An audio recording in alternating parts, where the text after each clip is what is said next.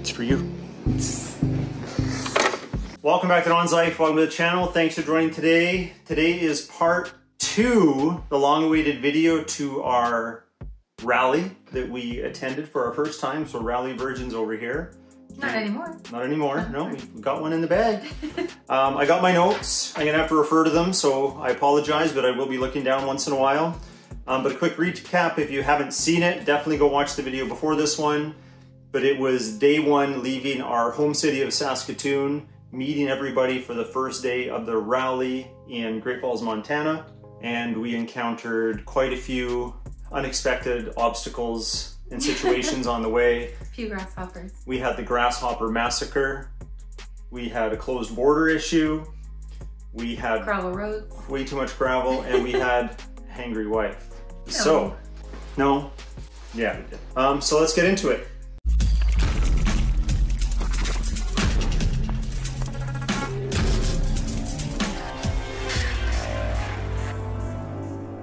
All right, so we're going to leave the hotel the next morning and head to Las Vegas, Nevada. And funny thing is, we go downstairs, and if you've never been on a car rally before, you may have heard about this. I certainly had, even though this was our first rally, I knew this could happen. There's sometimes some hazing, that type of thing that goes on, but they don't haze you, they do something to your car. So we had some creatively placed, not safe for work or family friendly stickers put on our vehicle. I found them pretty quick because I know when something's been messed with on my vehicle, and let's just say it was, I didn't get any footage of it, but it was rated R. I put it on the vehicle, peeled it off mine, put it on the vehicle that I'm pretty sure put it on mine. So that was stuck on there for a little while. It was stuck on there the whole time. They never took it off. Yeah, actually I left the picture of what was on my car, but I took the phrase and put it on his car. And they left it the whole time. Yeah, but that's okay, because I'm sure nobody got pulled over on this trip. So of course, what do you need every morning? Starbucks. Yeah, so we had to find the closest Starbucks. We find one, everyone drives to it, but we can't find it. It's in a Target. We got to your Starbucks. Yeah, longest line. Nobody was fast at Target that morning. Yeah, but it was an event, of course. You know, you go in there and you have 20 people in line at Starbucks, and there's not even that many shoppers for the rest of the store. So of course we had to get gas. We stopped at the closest gas station right after the Starbucks. I'll roll the footage, but this young lady keeps trying to get us arrested. No, I'm not trying to get you arrested. Nobody could hear me tattling on you. Yeah, but don't believe a word she says. Day 2 of the official rally. Yesterday, Starbucks in hand. Yesterday was eventful for sure, but we picked up another of the ralliers. Just they were late to the party. They're right there in the SRT in the Hellcat. And let's see what day 2 brings. But today we're going to Vegas. And not driving 110 miles an hour. And not driving 110 miles per hour. It's kilometers. No, it was miles. Kilometers. Carrying on with the theme of the first video, if you watched it, there's a lot of gas stops. So here's some footage of us just driving between, you know, small town rest stops, getting more fuel. Pretty par for the course when you're doing this. You have all these high performance vehicles burning fuel at a higher rate than the average vehicle. And of course you got to fill up. So you're literally hurrying to the next gas station. But we got to one gas station which had a bit of a tourist attraction. The camel. Yeah. The camel. She goes and takes off to see this lonely camel in the Utah/Nevada desert. At a gas station. They had a petting zoo. Yeah. So the night before I wasn't able to wash my car. We finally reached a small town. And the problem with these small towns, especially around lunchtime when everyone wants to eat, is they don't all want to stop at the same place. Like I said, if you stop anywhere, it's an event. So you can't just all roll up at Burger King or McDonald's or something like that. So if you go to a place like that, we ended up going to a grocery store. We grabbed like pre-made food, like sandwiches, fruit cups, that kind of thing. And then we hit a car wash because the night before I wasn't able to hit one. We looked for one, but the only one we could find was like in the ghetto. And all of the like bill feed machines were all busted up. It's like they were all like someone smashed them. Still took some of your money. Yeah, they still took some money, and I went to grab the wand and there was no nozzle. It was just the handle. So it would just like spray water like a hose like that. But yeah, not a good situation, but we got the car washed and then we met up with everybody at a gas station on the way out, and then we left, and then we were on our way to Vegas again. And I have to tell you, going between Salt Lake City, especially in that area where you're about to cross into like Arizona just for a second, and then you're back in Nevada, I swear it's like, for us anyway, it was like National Long Haul Truck Driving Week or day. It was because it was so many trucks. And this was actually the instance where we almost lost the 720S. Now the footage that I have is from the time-lapse footage that I was running on my GoPro.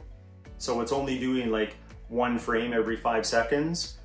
So it doesn't look as dramatic on film just because of those missing frames, but I'll try to tell the story as best I can. But remember, there's 9 of us, and there's all these trucks, and the majority of them are doing the right thing. They're staying in the right lane. I understand sometimes with the downhill momentum, I have my Class 1 driver's license, they need to, you know, move out because it's safer to use that extra speed they have to pass the guy in front of them. I get it, they need to go in the fast lane too, but they don't need to purposely try to overtake everybody just because they're in a hurry to get somewhere. There was this one flatbed truck. He wasn't carrying a load, he was unloaded, so he was lighter, so he could go faster, but he was weaving in and out of traffic, and he was using his size as a bullying tactic for every person beside him. Yeah, there were vehicles beside him. Dangerous driving. So you'll see my arm from my elbow to my hand will be the truck, and the 720S pulls up, and he's beside the rear axles of the highboy trailer, the flatbed, and the truck sees him and he just comes over.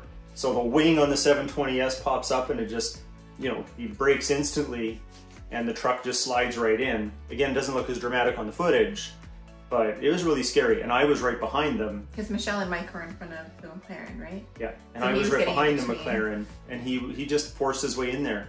And this wasn't the first time, this was like the second or third time. And then after that, he was weaving in and out of all the vehicles behind us. He was just being awful. Finally we found a break, and everyone got past him, and I think he gave the finger to our people too. Like, anyway, not cool. No. Whoever you were in the orange truck, there's being irresponsible, and there's being irresponsible and reckless. Yeah, intentionally. It was just ridiculous. Yeah. But nobody got hurt. Maybe some hurt feelings and egos and stuff, but you know, be safe out there. It's scary. Can get scary. So we had another problem. The M4 had an issue. What was it? We lost AC in 100-degree heat. Yeah, 100-degree heat, 38 degrees Celsius. All of a sudden I noticed the air's not blowing properly. So we turned it off. I'm pretty sure the condenser was encased in ice, just because it's been pumping all day in that type of heat. And it probably froze over, and it wasn't, you know, cooling the lines properly. So to fix that, just turn off your HVAC system completely, roll down the windows, which we did.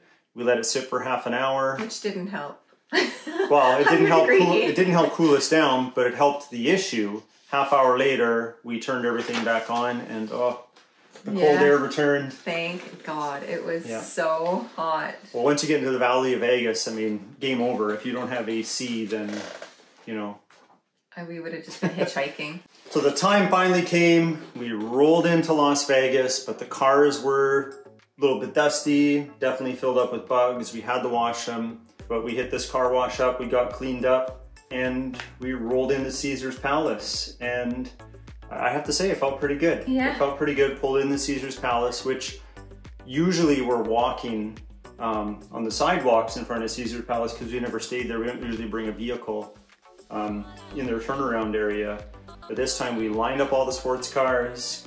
Thought we were just going to get valet. Yeah, we thought we were going to get valet and just park somewhere in the underground. I was a little worried because with all the flash flooding that the city has had as of late, I was like, oh, I don't want to park like too low anywhere and have the flash flood incident. So anyway, our host starts talking to the valets, and they're negotiating. You know, they arranged for some rock star parking right out at the front, And I wouldn't have thought we could have got any better parking than that. Like, it was amazing. Yeah. Crowds of people just Ruined constantly. 2 weddings, I think. 'Cause yeah. the photographers finally just put all their stuff down while we were. Yeah. There's someone taking pictures by the fountain for a wedding, and we're parking all of our cars, and he's just like, I gives up. We didn't do it intentionally, so I apologize if we ruined somebody's photograph moment, because as the sun's coming down. They were being part of the crowd too. This is really when the Vegas activities or shenanigans kicked off. But the first night we went to the Wynn for dinner.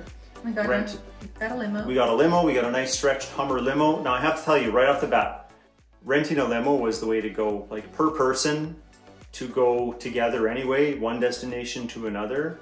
It was cheaper than an Uber or anything like that. I think. And you can arrange it that the driver will just come and, you know, pick you up when you're done where you're going to be, and vice versa. Just send him a message and he'll come get you. So we really did the Hummer limo like almost everywhere.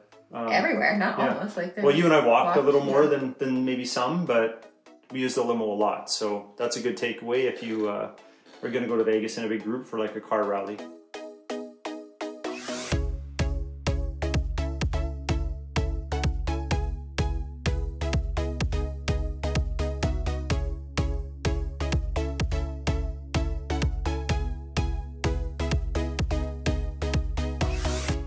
We had a great dinner at the Wynn. It was a long day, so we didn't really do a lot of nighttime activity in Vegas the first night. Just kind of got to know everybody. Yeah, spent some time, got to know everybody, and then, well, you tell them what we started to do the next day, because that's more your forte. We went for a Starbucks. Yeah, I guess Starbucks in the hotel. And then I went down to the pool with the Starbucks. Yeah, work on this tan. And then went shopping. Well, yeah, but it was a good strategy. Yeah, we went down. We were there when it opened. The pool. The pool, and stayed for a couple hours and left before lunch. Which was a good thing. Very good thing. Prices in Vegas, we've gone lots, like I've told earlier in this video. The prices must be 50% higher. Oh, more. I don't remember spending that much at the pool drinking ever in all of our years going to Vegas. Yeah. But... Well, tell them what happened. We left to go shopping, which was a smart move. We left to go shopping, and our group showed us their bill, and there was some pretty hefty prices. A $930 bill for a few finger foods and some drinks. Yeah, they did poolside drinks. Some were virgin, some were alcoholic, and really like bar food, like just finger food type things.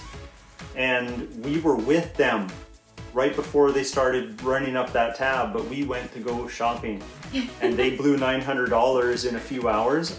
They had a great time, probably no regrets. But our portion of what could have been maybe $1,200 went to buying some new clothes. Not this, but new clothes. Okay, so shopping was all done. We get back to our hotel, and then what did we do? We got ready and we went to STK for dinner. At the Cosmopolitan. Yeah. Nice hotel. We stayed there once before. Great view of the Bellagio if you get set on the right side. We had a good view of the Bellagio fountains from our room at Caesars, so that was good. STK restaurant was pretty good. Yeah. Pretty good. I don't know what it was, but out of all of the food, I mean, I like the steak that I had, but those sliders and the macaroni, like some of the appetizers were just, I was really hungry, so maybe it was that too, but... and your guys' green butter? Yeah, green butter. The green butter. Now what I don't understand, and for all those restaurant managers that are watching this video, if there's many of you, we had a table of 16, 18, somewhere in there. The food was all taken care of in advance as part of, you know, this rally package. So that was all arranged fine. And then the alcohol was all going to be separate, which was all decided ahead of time. And we're clearly sitting in like pairs, like couples. Like, oh, like what are you going to order? You know, so for the person serving us, they should be able to discern that they're going to want to bill for theirs, they're going to want to bill for theirs. But even if she didn't, we still even explained to her we were together. Yes. And so we're like, okay, we're ready to... Or she brings one bill out and she goes, here's the bill for all of the drinks. I can only divide it by 5. Evenly. Yeah, she could even divide it by 5 so that we could even figure out our own So drinks. Even though she is usually an over drinker, we were conservative that night and we just had a couple drinks each. But there were people around the table that were, you know, 3, 4, 5 each type thing. Maybe 10, I don't know, I didn't keep track of them. But I certainly know that we weren't going to pay 1/5 of the alcohol bill. Yeah. So let's just say it took, like an extra 45 minutes to get it all sorted out. And the way that they handled it, the server, I think that because she was not handling it as well as she could, I think that she definitely lost some tip for me, but definitely from others. So I mean, she kind of hurt herself. Like her 20%. They had a included gratuity already of 18 or 20%, but we were running late. We were running late for a Cirque du Soleil show, Ka. Mm-hmm. You know, we've seen each Cirque du Soleil that's ever been in Vegas, I think. Yeah. And we saw this one too, probably, I don't know, 10, 12 years ago. It was like a whole new I saw it for the experience. first time again. If it was exactly the same, maybe, or they could have rewrote the whole show and I wouldn't be able to tell them if it was any different. I just remember the one part that was the same when the guy was on the... Yeah. I feel that's overdone. If you guys have ever watched any of those shows where they have like the hamster cage and it's spinning and the guy's walking on it and they can also run in it, I feel like that's incorporated in so many shows now. Same with the motorbikes that, you know, chase each other in the sphere. I feel like everyone does a variation of that these days. But who am I? I'm not an entertainment connoisseur for live stage shows. We should be at this point. Yeah, we should be. So next day we went to the pool, as one does. We did not stick around for the drinking poolside drinking and food. But we had an appointment for the whole group to go do some go-karting, your first time. Yeah. You were happy though because you got to take something home, you got to keep it. Oh yes, my head sock. Your head sock. I'll roll the footage of the head sock, you'll love it. And we basically did different heats until we figured out who was the fastest. I was not the fastest, but I blame the car, not the driver. But I was a top performer, we'll put it that way. Top 3 or 4 pretty consistently. First in my group the first time, and then I got a really bad car the next time. And then, anyway, whatever. You guys don't care how I did. The main thing is we had fun. It was fun. Remember we got chased by a SWAT team in the Yeah, limo. our limo, the Hummer, he's pumping music loud. And he can't hear the SWAT team behind us and moving out of, to move out of the way. And it looked like it looked like movie. we were, yeah, it looked like a movie. I got a little bit of footage here, I'll roll it, but you know, it's pretty good. It's pretty fun. And then we found out there was like an actual reason, there's like a hostage situation or something, like right a few blocks away. Yeah. And then when we came out of the go-karts, we happened to look up and there was a guy just standing on his balcony, butt naked. Yeah, and waving high. He was waving with 3 arms. And all the guys kind of went, oh yeah. And all the ladies are like, more, more. Anyway. Taking pictures. Yeah, they were taking pictures. Video. Yeah, they'll never admit it, but they're just like guys. We just think about it differently. So that night we go for dinner we go to Fremont Street. Yeah. Now, some of our group had never been to Fremont, so we let them know that there are some special characters there.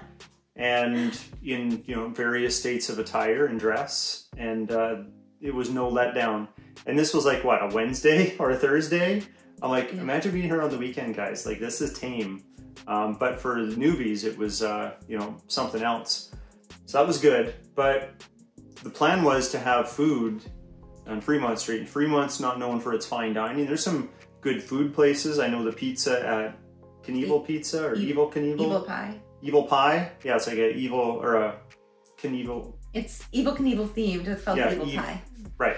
It's a good pie place pizza if you ever want to try it on Fremont. But we went to the Heart Attack Grill. Now, I'd never been there, but I'd seen it a few times. We walked by it, and there's a scale outside, and you have to weigh yourself before you go in, and then you weigh yourself when you come out.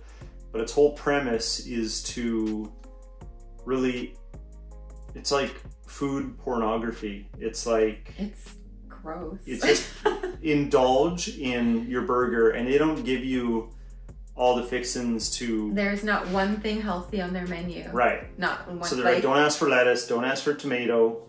You can get cheese, you can get bacon. Anyway, we... anything fried. I'll play some of the footage, but let's just say that some people were scared, me being one of them, because if you buy a meal, the burger has to get eaten or you'll get spanked by a nurse. So for every patty that you don't eat, so if I order a double cheeseburger and I don't eat one of the patties, then I get 3 lashings. Yeah, 3 spankings per patty you don't eat. And there's one nurse that she's a heavy hitter. That paddle on your bottom. So somebody, not me, was smart enough to tell our server that we were going to get back at the host, our organizer, and they bought him like the 12 patty or 50.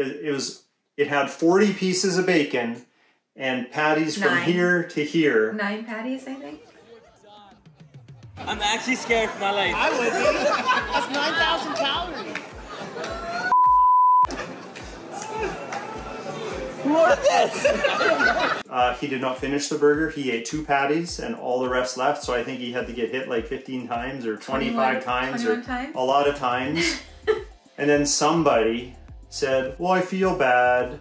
I'll go up 2 and get 3. No, this is before you. Oh. And it set the tone that all of us had to go and give some gratuitous, volunteer our asses to get. I did not even eat there. And yeah, she didn't even eat there, and somehow she participated. But maybe you liked it. It's good. I gotta get a video of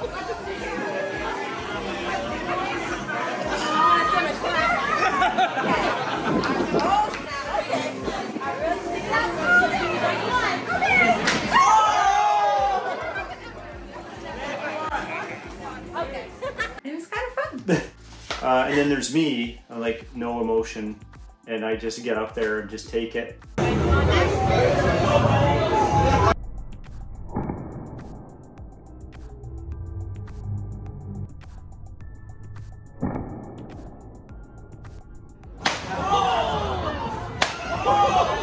And I'm pretty sure I saw some tears. I don't recommend doing that. If you try to go up there and show, yeah, like this doesn't hurt, they're just gonna try and hurt you more. And the last one, did sting pretty good. Your back, didn't she? Yeah, she hit me a little high. But now we had to burn off some of these calories. So we left the restaurant and we went up and down the strip and just did a lot of people watching, a lot of drinking. Lots of drinking. That was our one night of drinking. I don't even know how this happened. I think it was because of where we were. I recall now, and it has nothing to do with the drinking.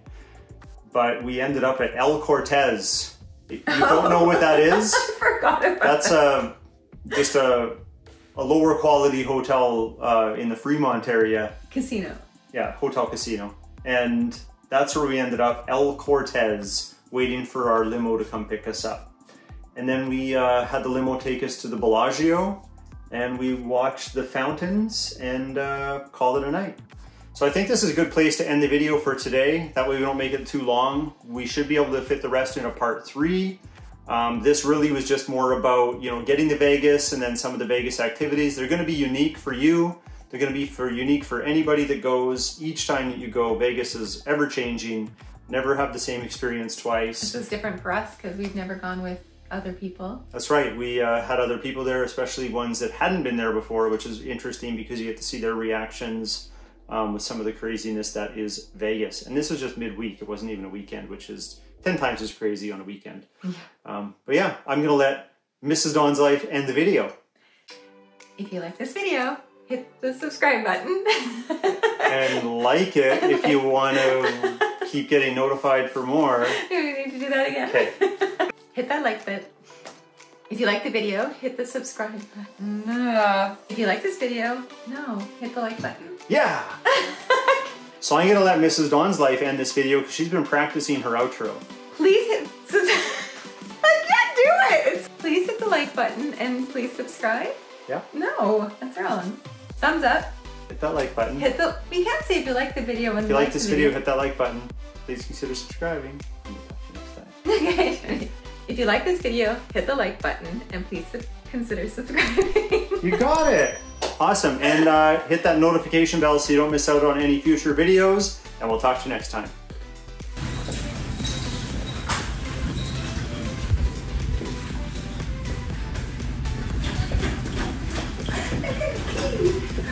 You might